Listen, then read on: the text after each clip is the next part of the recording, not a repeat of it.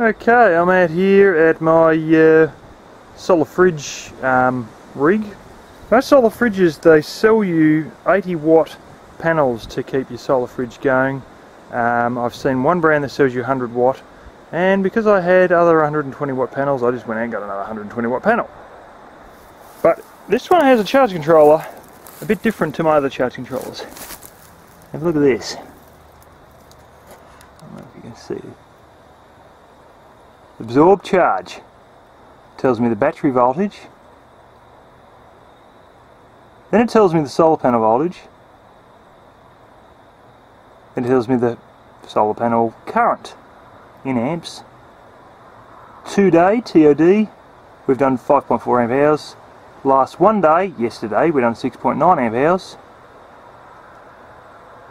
And the day before that we've done 8.3. And then we're on absorb charge again.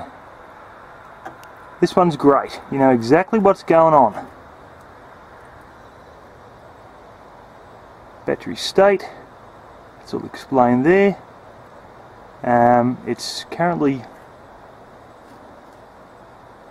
just humming away.